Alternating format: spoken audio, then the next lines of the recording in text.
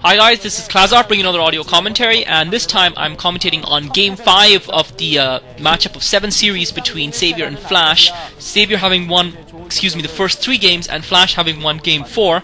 And it's been a pretty exciting series so far. We've seen some glimpses of great play from Xavier, though he has shown some weakness at times, especially with his Scourge Micro and a few other decisions that he's made. He's shown that he's not really back to his best, but he is playing some pretty solid and good StarCraft, and the very fact that he's been able to take 3 games from Flash in a row, and the fact that he's playing so competitively against Flash, says a lot about Xavier's level of play. And again, I'd like to remind you guys, if you think about it, Xavier has consistently qualified for the OSL and the MSL repeatedly, so I think it's a little bit unfair to say he's completely in a slump yet, though it is probably fair to say he's not playing nearly as well as he would have. This is being played on Arcadia too, and I'm not that familiar with this map, but it isn't a very complicated map. And it looks like Xavier's going for some sort of a rush. He's put on the spawning pool first and he's going for a start. So it looks like he's going for a speedling rush. He's only got about 1, 2, 3, 4, 5, 6, 7 drones. Okay, no, so he was using the extractor trick to get himself an extra drone, but it definitely looks like he's going for a Zergling rush, and it'll be interesting to see how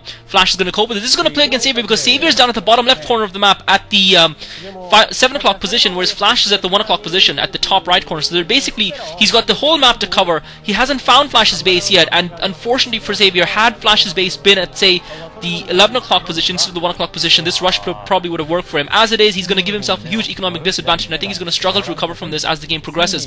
Flash has gone for racks first. He hasn't chosen to expand. He hasn't gone for a risky strategy, so he's going to be well prepared when Xavier's Zerglings arrive. Flash has sent his SCV out to scout as well. So Xavier's now got the spawning pool up. He's building the Zerglings, but he doesn't know where to send them. They have nowhere to go. He's probably going to get the Overlord up at the top base, and he's going to see the SCV, and this is going to be a mistake for Xavier because he's going to see the SCV coming from the south probably, and he's going to assume, I think, that that's where Flash's base is. He's now sending another drone out, I think, to take his natural expo, it looks like. And now he's sending the Zerglings out, and I think those Zerglings are going to go the wrong direction. Either way, I think that the distance is too large for Xavier to cover across the map. And Flash has seen those Zerglings, and he has to know that Zerglings out this early means that Xavier is trying to execute some sort of a rush. And I think even though Xavier has now gone for the hatchery, I think the fact that he's invested all these resources in those Zerglings is going to make it very difficult for him. Flash having gotten the scout off with the SCV, even though he had to go across the map, he's gotten the scout in the right place. He knows where Xavier's forces are. And Xavier indeed did, it looked like, send the Zerglings the wrong way. He's now sent them back up. Actually, no, he's not. He sent them straight up, but it's not going to be enough because Flash has got SCVs blocking that. So Xavier's rush, I feel, is going to fail, and he's not really going to be able to inflict significant damage on Flash from this. And I think that's going to be enough of a lead for Flash to actually win the game. Flash now is going to be able to comfortably sit back behind that. And Flash has decided to expand, realizing that Xavier has slowed down his own build by going for that rush. Flash has decided to take advantage of the fact that he's thwarted that rush to build a command center of his own, and now he's going to be in a very strong and comfortable position, and I think it's going to be very difficult for Xavier to take this game. So while this goes on, Xavier did not put down the third hatchery, and yet again not able to deny the scout to Flash. Flash getting that SCV again, and he's getting that SCV all the way into Xavier, bringing that drone in to try and block his ramp, but too little too late, and Flash has managed to get the SCV again. And this is something consistently, unfortunately, we've seen in this series. Xavier's not been consistent in defending against that, and Xavier still hasn't put the extractor down, so he's going to be behind in tech as well. Flash putting down his second racks now. Flash hasn't taken his assimilator either. Xavier making sure he gets the extraction down before Flash tries to sneak in an assimilator there to try and slow him down. He's got his second hatchery up and running. I really think Xavier's going to struggle. I think he's going to be really far behind Flash, especially since Flash went for 1 racks into CC. Xavier going for the early spawning pool and not getting any advantage from it. And again, I do feel that it's just positioning, but that's what happens when you go for these rush strategies, that you're taking a risk, especially on a map this size, that if the opponent is across the map from you and you scout him late, and you get, by the time and he doesn't decide to take a risky strategy, you really are, if you're talking about percentage. I mean, I'm a cricket fan. I know a lot of you guys, I think it's a much more real sport than baseball anyway, but I won't get into that argument with my American viewers.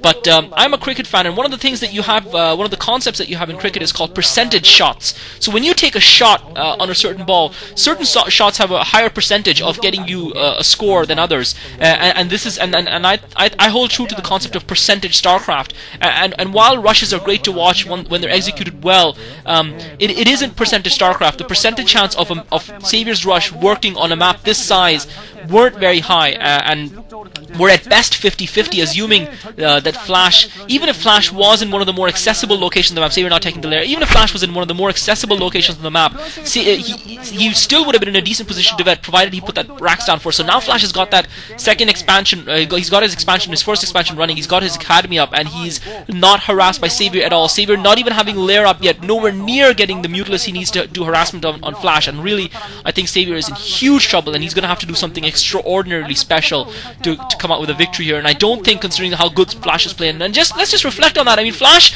hasn't played badly. He's been undone a little bit by starting strategies, by Savior's cleverness. In game 1, Flash decided to be the one to rush, and again, as I said, that's not percentage StarCraft, and Savior, once he thwarted that rush, had the advantage. Savior looking to get that Spire down straight away, realizing that he needs to do something special here. Maybe a really good Mutilus harass might give him a little bit of a way back in the game. If Flash is not coming up with those medic and reads, that's going to force Savior to expend resources he does not have on Sunkens. Otherwise, he's going to get taken down by this lone medic and Marine Force. Flash leaving the lone Firebat and the medic in there, trying to block the Zergling with the medic, unable to do so, and the Marine doesn't kill it either. So Savior's going to get the Zergling in and get the Scout in. It's not going to make much of a difference because he's seen what Flash has already. Flash getting the engineering bit up as well. I'm not sure if Savior got within range of that, but Savior now getting the Sunkens up in time. He should have the Sunkens probably up in time to defend. He doesn't have any Zerglings to buffer those Sunkens. Flash has got the scan in. I don't think Flash is going to make it in time to actually be able to break the Sunken line of Saviors, and Flash decides not to push ahead. I think so far Savior almost getting the Spire up. So Flash at the very least has forced Savior to expend resources on those 3 Sunkens, and he's going to be conserving those medic and Marines for later on. He's got the engineering wave up.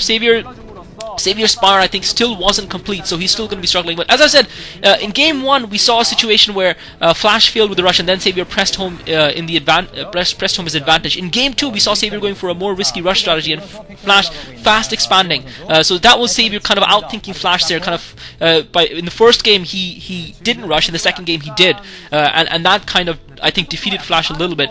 In the third game, we saw a more standard game by both players, and Savior played some brilliant StarCraft with some great micro. But in game 4 we saw Flash, but in all of those games Flash really made a fight of it, even when he was playing from a disadvantage.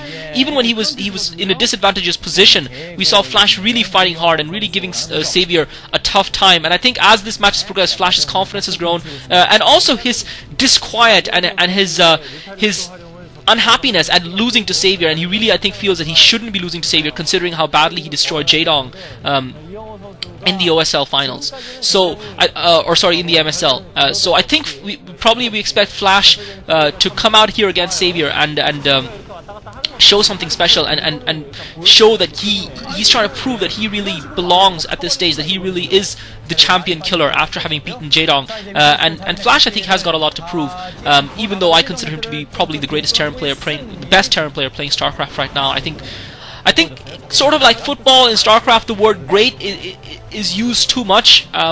We talk about players like Wayne Rooney for England and other players, a lot of English players especially, and the English media seem to hype them up and declare them as great players when they're not. Savior now going in with the Mutilus, and I think this is too late. Flash already has his starport up as well. He's got loads of turrets up. He's got a decent medic and Marine group in his base as well, and I just don't think Saviour's going to be able to inflict significant damage. And Flash, because Saviour's been so delayed, Flash is able to afford to have a medic and Marine group wandering outside, harassing Savior, making sure he doesn't get an expansion up, and at the same time defending his base. He's not forced to concentrate his forces in any one theater of war because Saviour's Mutilus have arrived so late, and because Savior doesn't have enough of a force to back them. Savior now trying to get that third gas up. I don't think Flash is going to allow him to do that. Savior trying to get that third gas expansion going at the 11 o'clock base. Flash did have a group of medic and Marines there earlier on, but they've been ferreted away from there. So Savior maybe being a little bit clever, and his only hope is that that expansion survives somehow and gives him a way back into this game to equalize the game somehow.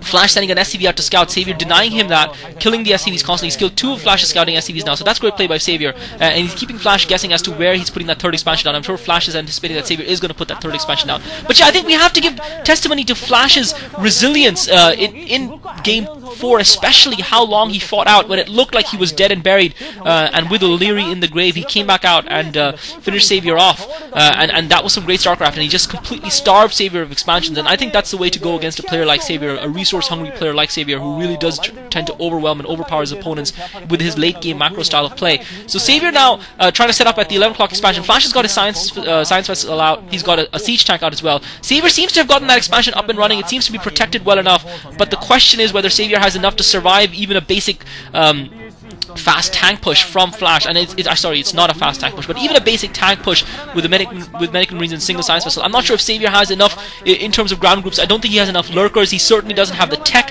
He doesn't have defilers. He did put up his Queen's Nest, but he's still miles away from getting defilers up to be able to defend this.